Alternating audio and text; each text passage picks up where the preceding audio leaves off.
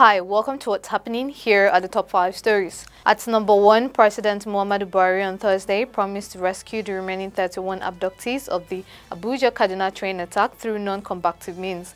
Buhari emphasized that his primary concern is to get everyone released safe and unhurt.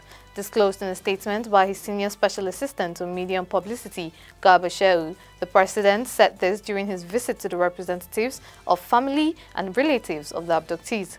Buhari explained that the government will not employ lethal force in freeing the remaining hostages.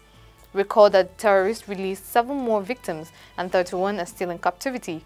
Over time, Nigerians are unaware if ransoms were paid for the releases. At number 2, on Thursday, fire gutted the store in the House of Representatives section of the National Assembly complex in Abuja. The incident took place at about 6 p.m. Firefighters from the Federal Fire Service, which has a permanent office on the premises, rushed to the office and put out the fire. The Director of Information, National Assembly, Rollins Agada, confirmed the incident in a statement issued on Thursday. The statement noted that the fire engulfed at one of the janitors located at the second floor, room 227 in the new wing of the House of Representatives, suspected to have resulted from an electrical fault. At number 3, the Attorney General of the Federation and Minister of Justice Abubakar Malami has said that the federal government will not interfere with the trial of former Deputy President of the Senate, Ike Ekweremadu, over alleged organ harvesting in United Kingdom. He said this on Thursday while fielding questions from State House reporters during the ministerial briefing organized by the Presidential Communications Team at the Presidential Villa, Abuja. Malami explained that it has never been the tradition of Nigerian government to interfere with anything judicial, local or international. He also explained that if a crime allegation is the issue, the jurisdiction determines what happens both in terms of request and support. At number 4, the Nigerian women's under-20 team got off to a winning start at the 10th FIFA Under-20 Women's World Cup in Costa Rica on Friday morning as they battled to a 1-0 win over France in their first Group C match.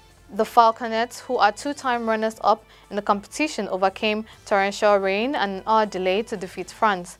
The goal was scored in the 85th minute of the match. The Falconets' next game is on Sunday against Korea Republic at the Estadio Aljuela Morera Soto. Victory in that game will automatically assure Nigeria a first place in the tournament quarterfinals. At number 5, Nigerian lecturers under the aegis of the Colleges of Education Academic Staff Union have suspended their ongoing strike for a period of 60 days. The decision was taken at the National Executive Council meeting, which was held in Abuja. Recall that the union had embarked on a strike on June 10, 2022. The NEC, in a statement signed by the General Secretary Dr. Ahmed Lawan, resolved that the nationwide strike action be suspended for a cool-off period of 60 days to give government the opportunity to perfect the progress made so far into tangible achievements that are acceptable to the union. Currently, only university-based unions have remained on strike. That's all for now. See you next time on What's Happening.